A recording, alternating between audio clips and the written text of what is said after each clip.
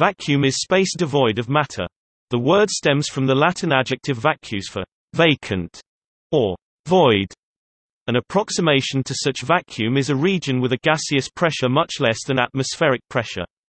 Physicists often discuss ideal test results that would occur in a perfect vacuum, which they sometimes simply call vacuum or free space, and use the term partial vacuum to refer to an actual imperfect vacuum as one might have in a laboratory or in space. In engineering and applied physics, on the other hand, vacuum refers to any space in which the pressure is lower than atmospheric pressure. The Latin term in vacuo is used to describe an object that is surrounded by a vacuum. The quality of a partial vacuum refers to how closely it approaches a perfect vacuum. Other things equal, lower gas pressure means higher quality vacuum. For example, a typical vacuum cleaner produces enough suction to reduce air pressure by around 20%. Much higher quality vacuums are possible. Ultra-high vacuum chambers, common in chemistry, physics, and engineering, operate below 1/10 (10^-12) of atmospheric pressure, 100 nanopascals, and can reach around 100 particles per cc. Outer space is an even higher quality vacuum, with the equivalent of just a few hydrogen atoms per cubic meter on average in intergalactic space. According to modern understanding, even if all matter could be removed from a volume, it would still not be empty due to vacuum fluctuations, dark energy, transients, gamma rays, cosmic rays, neutrinos, and other phenomena in quantum physics. In the study of electromagnetism in the 19th century, vacuum was thought to be filled with a medium called ether. In modern particle physics, the vacuum state is considered the ground state of a field. Vacuum has been a frequent topic of philosophical debate since ancient Greek times, but was not studied empirically until the 17th century. Evangelista Torricelli produced the first laboratory vacuum in 1643, and other experimental techniques were developed as a result of his theories of atmospheric pressure. A Torricellian vacuum is created by filling a tall glass container closed at one end with mercury, and then inverting it in a bowl to contain the mercury. See below. Vacuum became a valuable industrial tool in the 20th century with the introduction of incandescent light bulbs and vacuum tubes, and a wide array of vacuum technology has since become available. The recent development of human spaceflight has raised interest in the impact of vacuum on human health, and on life forms in general.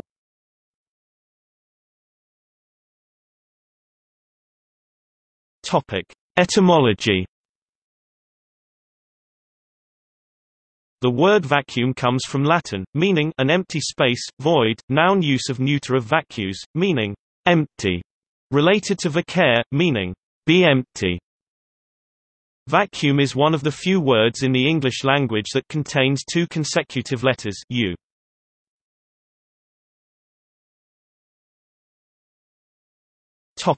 Historical interpretation.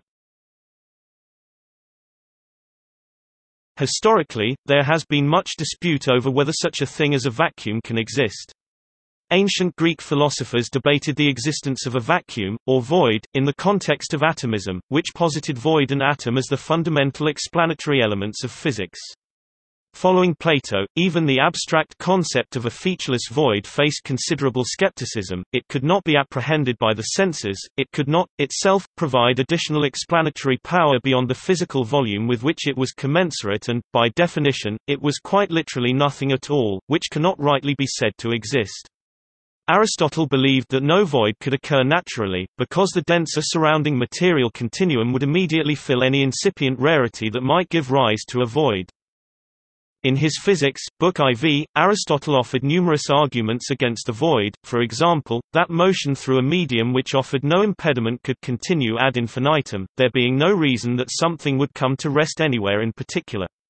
Although Lucretius argued for the existence of vacuum in the 1st century BC and Hero of Alexandria tried unsuccessfully to create an artificial vacuum in the 1st century AD, it was European scholars such as Roger Bacon, Blasius of Parma and Walter Burley in the 13th and 14th century who focused considerable attention on these issues. Eventually following Stoic physics in this instance, scholars from the 14th century onward increasingly departed from the Aristotelian perspective in favor of a supernatural void beyond the confines of the cosmos itself, a conclusion widely acknowledged by the 17th century, which helped to segregate natural and theological concerns. Almost 2,000 years after Plato, René Descartes also proposed a geometrically based alternative theory of atomism, without the problematic nothing-everything dichotomy of void and atom. Although Descartes agreed with the contemporary position, that a vacuum does not occur in nature, the success of his namesake coordinate system and more implicitly, the spatial corporeal component of his metaphysics would come to define the philosophically modern notion of empty space as a quantified extension of volume. By the ancient definition, however, directional information and magnitude were conceptually distinct. In the medieval Middle Eastern world, the physicist and Islamic scholar, al-Farabi (872–950), conducted a small experiment concerning the existence of vacuum, in which he investigated handheld plungers in water. He concluded that air's volume can expand to fill available space, and he suggested that the concept of perfect vacuum was incoherent. However, according to Nader el-Bizri, the physicist Ibn al-Haytham (965–1039) and the Mu'tazili theologians disagreed with Aristotle and al-Farabi, and they supported the existence of a void.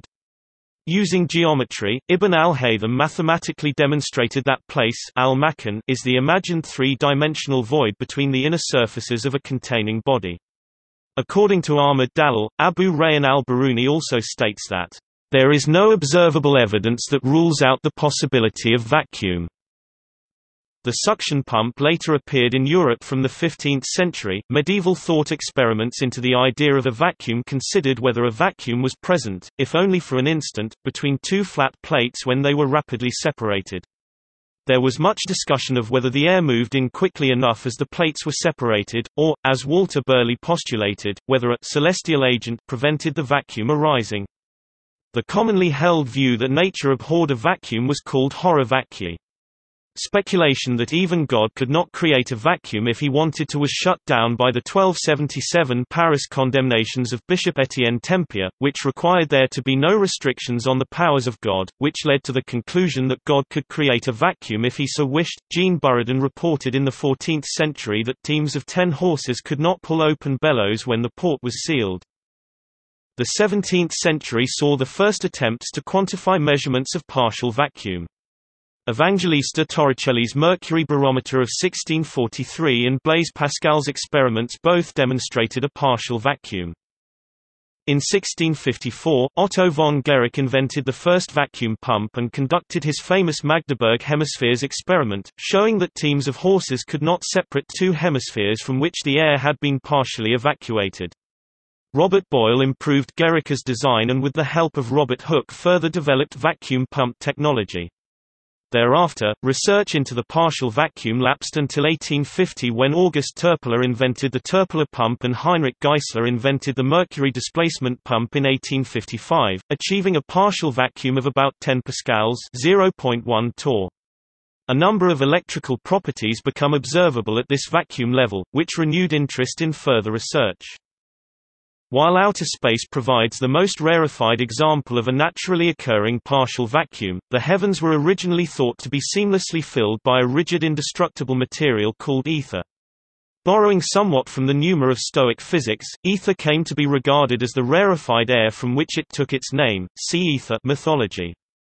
Early theories of light posited a ubiquitous terrestrial and celestial medium through which light propagated. Additionally, the concept informed Isaac Newton's explanations of both refraction and of radiant heat. 19th-century experiments into this luminiferous ether attempted to detect a minute drag on the Earth's orbit. While the Earth does, in fact, move through a relatively dense medium in comparison to that of interstellar space, the drag is so minuscule that it could not be detected.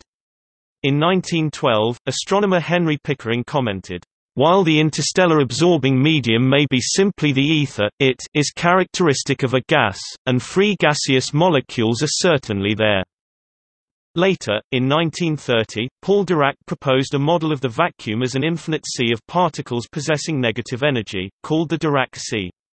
This theory helped refine the predictions of his earlier formulated Dirac equation, and successfully predicted the existence of the positron, confirmed 2 years later. Werner Heisenberg's uncertainty principle, formulated in 1927, predict a fundamental limit within which instantaneous position and momentum, or energy and time, can be measured. This has far-reaching consequences on the emptiness of space between particles. In the late 20th century, so-called virtual particles that arise spontaneously from empty space were confirmed.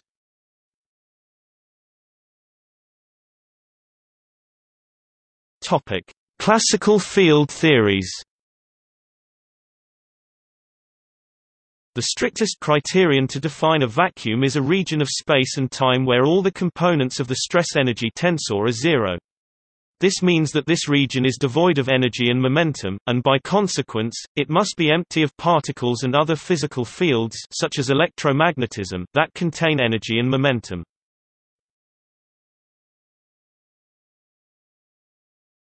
Topic: Gravity. In general relativity, a vanishing stress-energy tensor implies, through Einstein field equations, the vanishing of all the components of the Ricci tensor.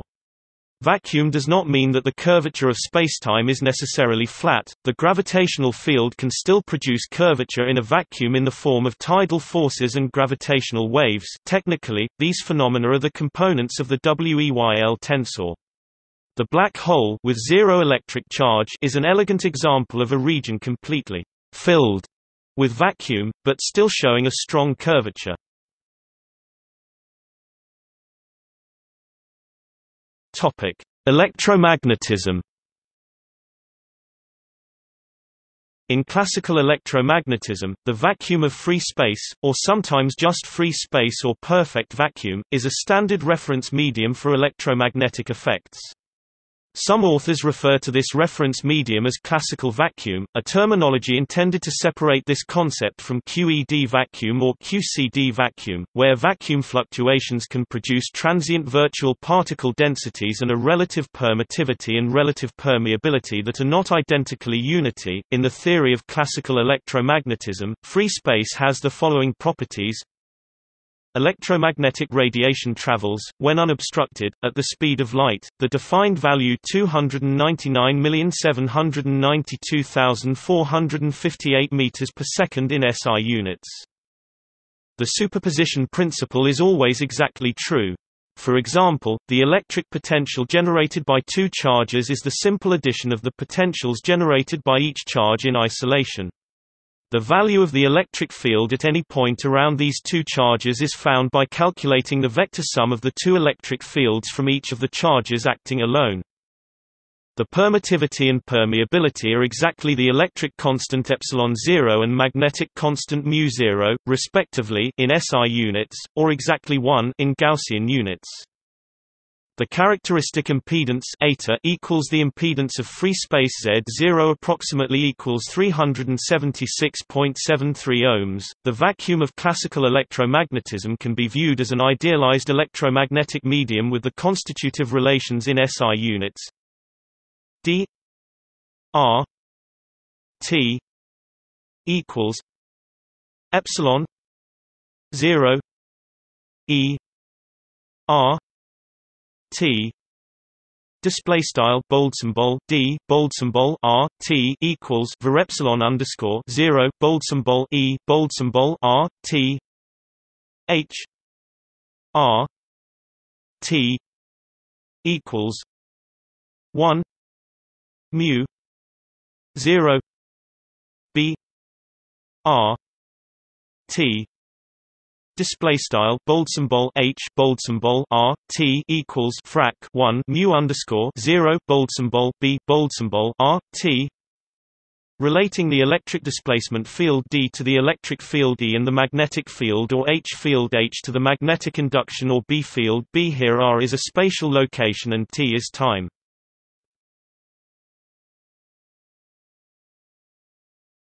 Topic: Quantum mechanics. In quantum mechanics and quantum field theory, the vacuum is defined as the state, that is, the solution to the equations of the theory, with the lowest possible energy, the ground state of the Hilbert space. In quantum electrodynamics, this vacuum is referred to as QED vacuum, to distinguish it from the vacuum of quantum chromodynamics, denoted as QCD vacuum. QED vacuum is a state with no matter particles, hence the name, and also no photons.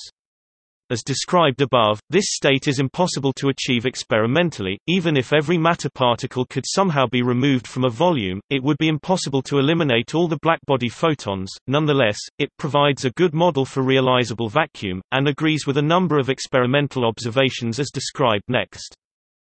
QED vacuum has interesting and complex properties.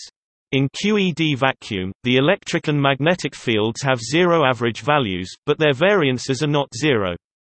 As a result, QED vacuum contains vacuum fluctuations, virtual particles that hop into and out of existence, and a finite energy called vacuum energy.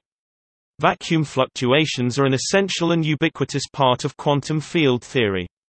Some experimentally verified effects of vacuum fluctuations include spontaneous emission and the Lamb shift. Coulomb's law and the electric potential in vacuum near an electric charge are modified. Theoretically, in QCD multiple vacuum states can coexist. The starting and ending of cosmological inflation is thought to have arisen from transitions between different vacuum states. For theories obtained by quantization of a classical theory, each stationary point of the energy in the configuration space gives rise to a single vacuum. String theory is believed to have a huge number of vacua, the so-called string theory landscape.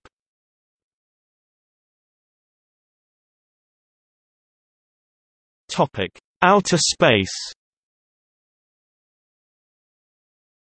Outer space has very low density and pressure, and is the closest physical approximation of a perfect vacuum. But no vacuum is truly perfect, not even in interstellar space, where there are still a few hydrogen atoms per cubic meter. Stars, planets, and moons keep their atmospheres by gravitational attraction, and as such, atmospheres have no clearly delineated boundary. The density of atmospheric gas simply decreases with distance from the object. The Earth's atmospheric pressure drops to about 3.2 times 10⁻² pascals at 100 kilometers (62 miles) of altitude, the Kármán line, which is a common definition of the boundary with outer space. Beyond this line, isotropic gas pressure rapidly becomes insignificant when compared to radiation pressure from the Sun and the dynamic pressure of the solar winds, so the definition of pressure becomes difficult to interpret. The thermosphere in this range has large gradients of pressure, temperature and composition, and varies greatly due to space weather. Astrophysicists prefer to use number density to describe these environments, in units of particles per cubic centimeter. But although it meets the definition of outer space, the atmospheric density within the first few hundred kilometers above the Kármán line is still sufficient to produce significant drag on satellites. Most artificial satellites operate in this region called low Earth orbit and must fire their engines every few days to maintain orbit.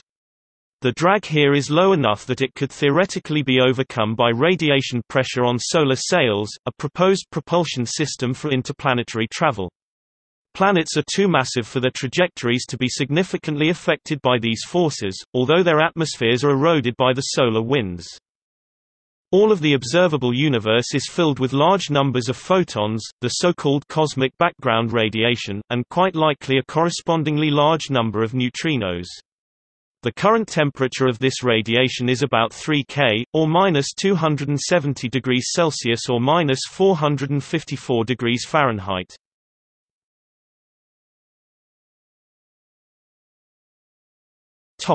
Measurement. The quality of a vacuum is indicated by the amount of matter remaining in the system, so that a high-quality vacuum is one with very little matter left in it. Vacuum is primarily measured by its absolute pressure, but a complete characterization requires further parameters, such as temperature and chemical composition. One of the most important parameters is the mean free path (MFP) of residual gases, which indicates the average distance that molecules will travel between collisions with each other. As the gas density decreases, the MFP increases, and when the MFP is longer than the chamber, pump, spacecraft, or other objects present, the continuum assumptions of fluid mechanics do not apply. This vacuum state is called high vacuum, and the study of fluid flows in this regime is called particle gas dynamics. The MFP of air at atmospheric pressure is very short, 70 nanometers, but at 100 millipascals, approximately 1 × 10⁻³ torr, the MFP of room temperature air is roughly 100 millimeters, which is on the order of everyday objects such as vacuum tubes. The Crookes radiometer turns when the MFP is larger than the size of the vanes. Vacuum quality is subdivided into ranges according to the technology required to achieve it or measure it. These ranges do not have universally agreed definitions, but a typical distribution is shown in the following table.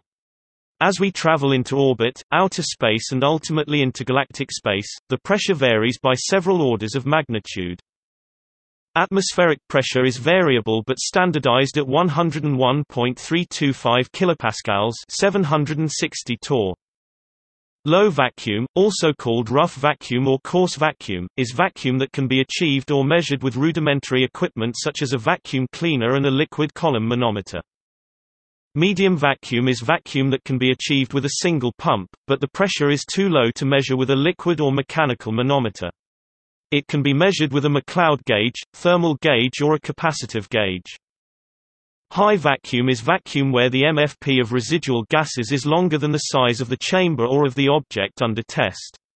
High vacuum usually requires multi-stage pumping and ion gauge measurement. Some texts differentiate between high vacuum and very high vacuum. Ultra-high vacuum requires baking the chamber to remove trace gases, and other special procedures. British and German standards define ultra-high vacuum as pressures below 10⁻⁶ pascals, 10⁻⁸ torr.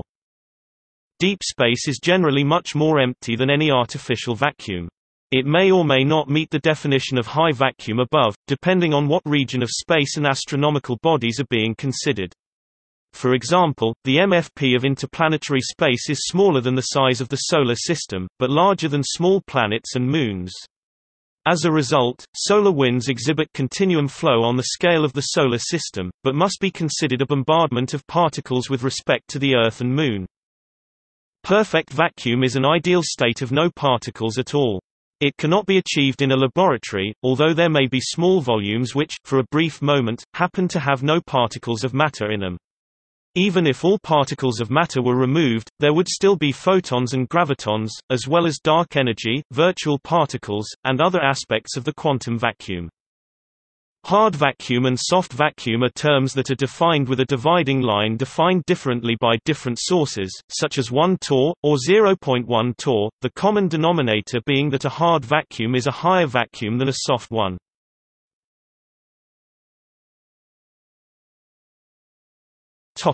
Relative versus absolute measurement.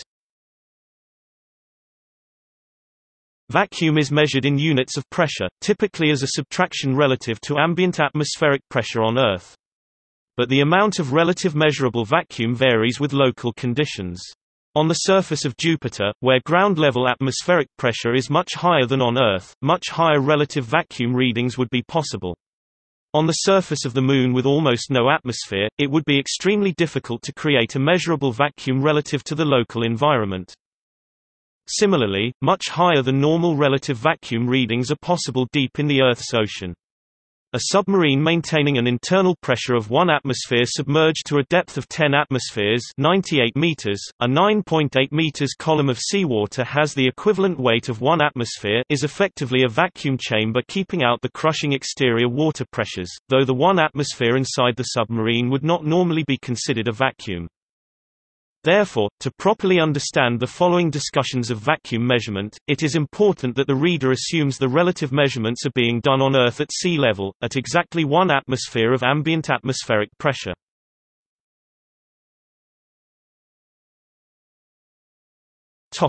Measurements relative to 1 atmosphere. The SI unit of pressure is the pascal symbol par, but vacuum is often measured in torrs, named for Torricelli, an early Italian physicist 1608–1647.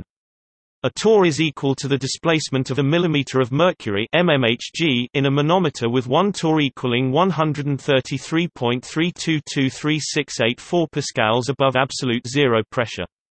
Vacuum is often also measured on the barometric scale or as a percentage of atmospheric pressure in bars or atmospheres. Low vacuum is often measured in millimeters of mercury mmHg or pascals par below standard atmospheric pressure. Below atmospheric means that the absolute pressure is equal to the current atmospheric pressure. In other words, most low vacuum gauges that read, for example 50.79 torr. Many inexpensive low vacuum gauges have a margin of error and may report a vacuum of 0 torr, but in practice this generally requires a two-stage rotary vane or other medium type of vacuum pump to go much beyond, lower than 1 torr.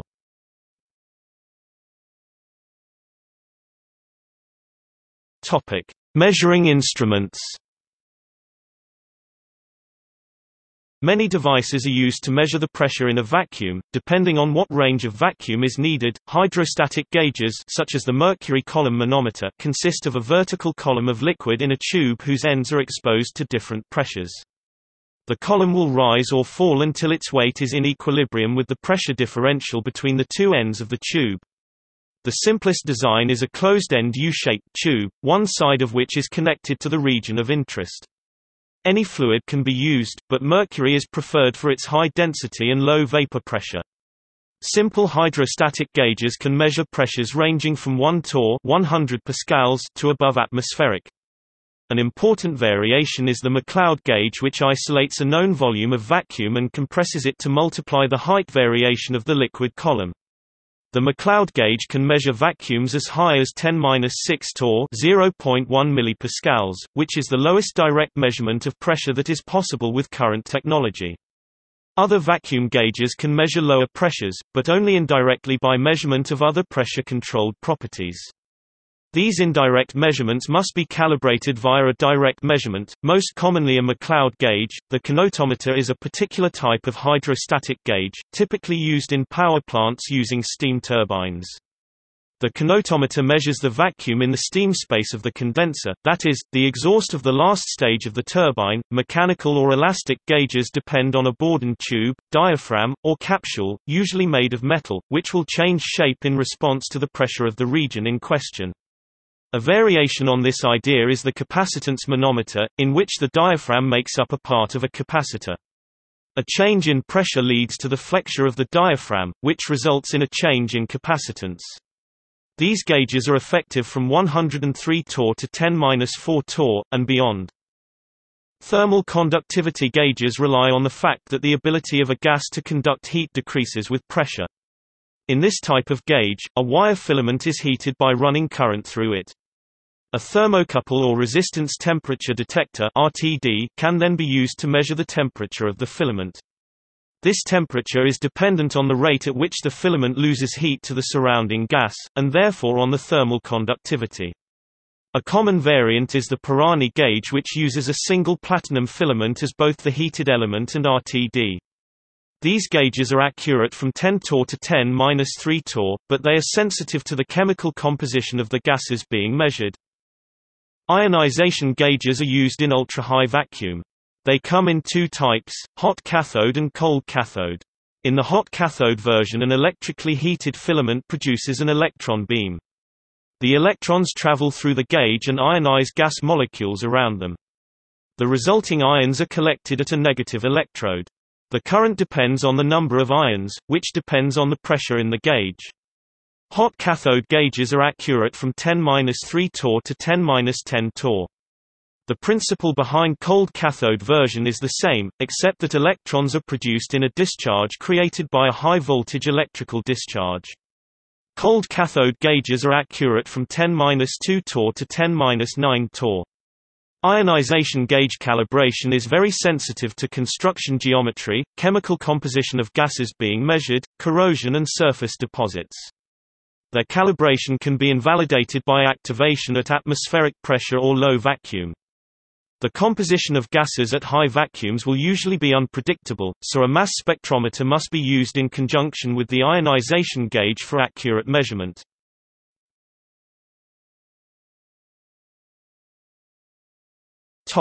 Uses. Vacuum is useful in a variety of processes and devices.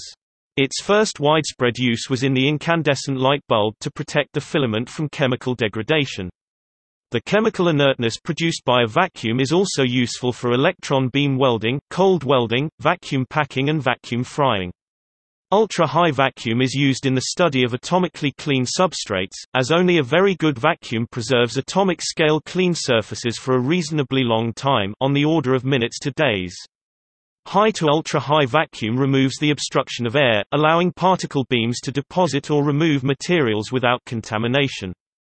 This is the principle behind chemical vapor deposition, physical vapor deposition, and dry etching, which are essential to the fabrication of semiconductors and optical coatings, and to surface science. The reduction of convection provides the thermal insulation of thermos bottles. Deep vacuum lowers the boiling point of liquids and promotes low-temperature outgassing, which is used in freeze drying, adhesive preparation, distillation, metallurgy, and process purging. The electrical properties of vacuum make electron microscopes and vacuum tubes possible, including cathode ray tubes. Vacuum interrupters are used in electrical switchgear. Vacuum arc processes are industrially important for production of certain grades of steel or high-purity materials. The elimination of air friction is useful for flywheel energy storage and ultracentrifuges.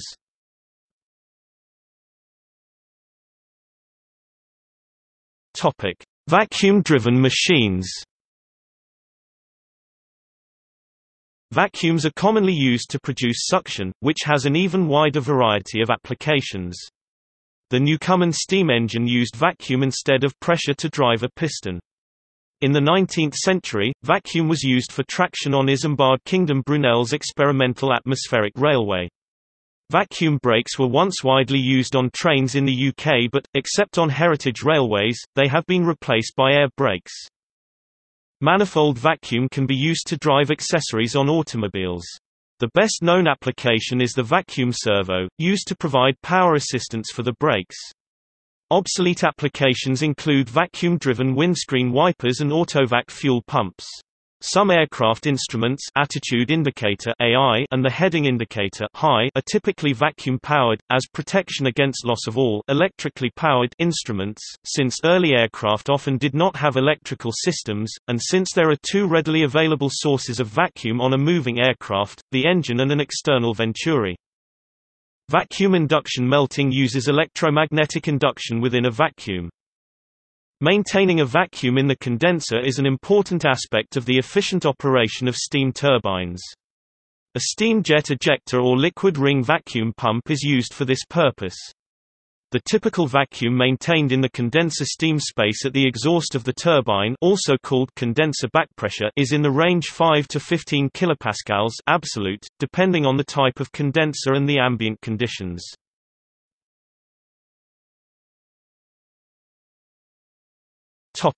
Outgassing. Evaporation and sublimation into a vacuum is called outgassing. All materials, solid or liquid, have a small vapor pressure, and their outgassing becomes important when the vacuum pressure falls below this vapor pressure. Outgassing has the same effect as a leak and can limit the achievable vacuum. Outgassing products may condense on nearby colder surfaces, which can be troublesome if they obscure optical instruments or react with other materials. This is of great concern to space missions, where an obscured telescope or solar cell can ruin an expensive mission. The most prevalent outgassing product in vacuum systems is water absorbed by chamber materials. It can be reduced by desiccating or baking the chamber, and removing absorbent materials.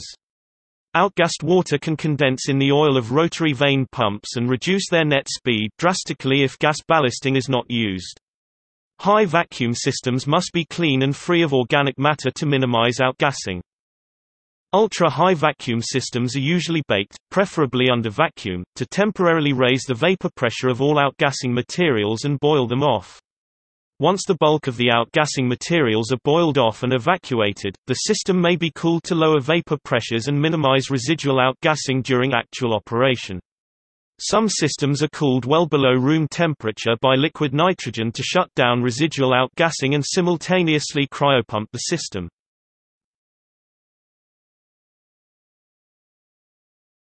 Topic: Pumping and ambient air pressure. Fluids cannot generally be pulled, so a vacuum cannot be created by suction. Suction can spread and dilute a vacuum by letting a higher pressure push fluids into it, but the vacuum has to be created first before suction can occur. The easiest way to create an artificial vacuum is to expand the volume of a container.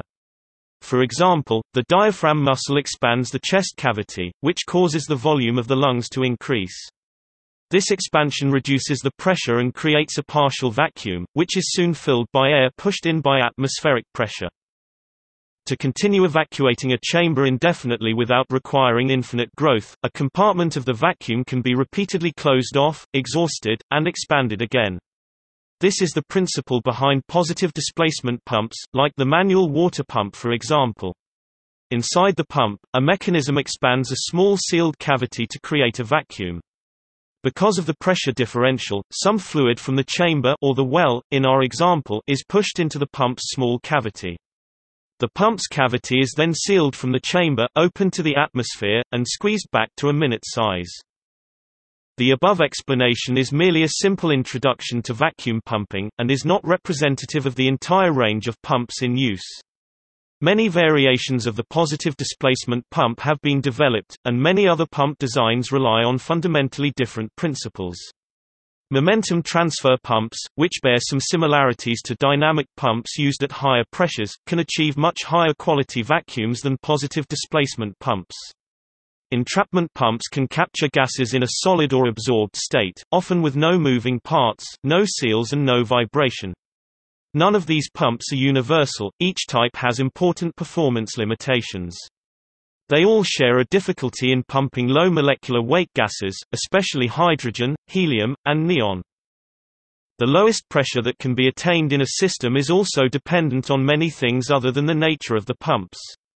Multiple pumps may be connected in series, called stages, to achieve higher vacuums. The choice of seals, chamber geometry, materials, and pump-down procedures will all have an impact. Collectively, these are called vacuum technique. And sometimes, the final pressure is not the only relevant characteristic. Pumping systems differ in oil contamination, vibration, preferential pumping of certain gases, pump-down speeds, intermittent duty cycle, reliability, or tolerance to high leakage rates. In ultra-high vacuum systems, some very odd leakage paths and outgassing sources must be considered.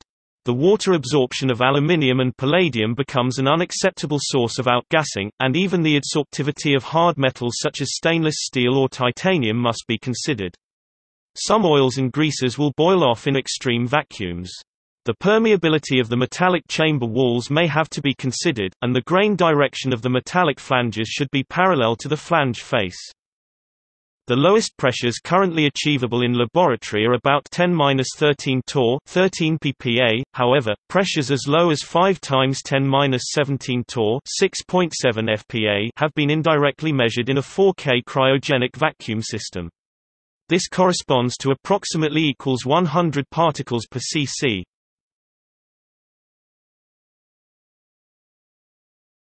Topic: Effects on humans and animals. Humans and animals exposed to vacuum will lose consciousness after a few seconds and die of hypoxia within minutes, but the symptoms are not nearly as graphic as commonly depicted in media and popular culture. The reduction in pressure lowers the temperature at which blood and other body fluids boil, but the elastic pressure of blood vessels ensures that this boiling point remains above the internal body temperature of 37 degrees Celsius. Although the blood will not boil, the formation of gas bubbles in bodily fluids at reduced pressures, known as ebullism, is still a concern. The gas may bloat the body to twice its normal size and slow circulation, but tissues are elastic and porous enough to prevent rupture. Swelling and ebullism can be restrained by containment in a flight suit. Shuttle astronauts wore a fitted elastic garment called the Crew Altitude Protection Suit (CAPS), which prevents ebullism at pressures as low as 2 kilopascals (15 torr). Rapid boiling will cool the skin and create frost, particularly in the mouth, but this is not a significant hazard. Animal experiments show that rapid and complete recovery is normal for exposures shorter than 90 seconds, while longer full-body exposures are fatal and resuscitation has never been successful. A study by NASA on 8 chimpanzees found all of them survived 2.5-minute exposures to vacuum. There is only a limited amount of data available from human accidents, but it is consistent with animal data. Limbs may be exposed for much longer if breathing is not impaired. Robert Boyle was the first to show in 1660 that vacuum is lethal to small animals. An experiment indicates that plants are able to survive in a low-pressure environment 1.5 kilopascals for about 30 minutes. Cold or oxygen-rich atmospheres can sustain life at pressures much lower than atmospheric, as long as the density of oxygen is similar to that of standard sea-level atmosphere. The colder air temperatures found at altitudes of up to 3 km generally compensate for the lower pressures there. Above this altitude, oxygen enrichment is necessary to prevent altitude sickness in humans that did not undergo prior acclimatization, and spacesuits are necessary to prevent abulism above 19 km. Most spacesuits use only 20 kilopascals (150 torr) of pure oxygen. This pressure is high enough to prevent abulism, but decompression sickness and gas embolisms can still occur if decompression rates are not managed. Rapid decompression can be much more dangerous than vacuum exposure itself. Even if the victim does not hold his or her breath, venting through the windpipe may be too slow to prevent the fatal rupture of the delicate alveoli of the lungs. Eardrums and sinuses may be ruptured by rapid decompression, soft tissues may bruise and seep blood, and the stress of shock will accelerate oxygen consumption leading to hypoxia. Injuries caused by rapid decompression are called barotrauma. A pressure drop of 13 kilopascals 100 torr, which produces no symptoms if it is gradual, may be fatal if it occurs suddenly. Some extremophile microorganisms, such as tardigrades, can survive vacuum conditions for periods of days or weeks.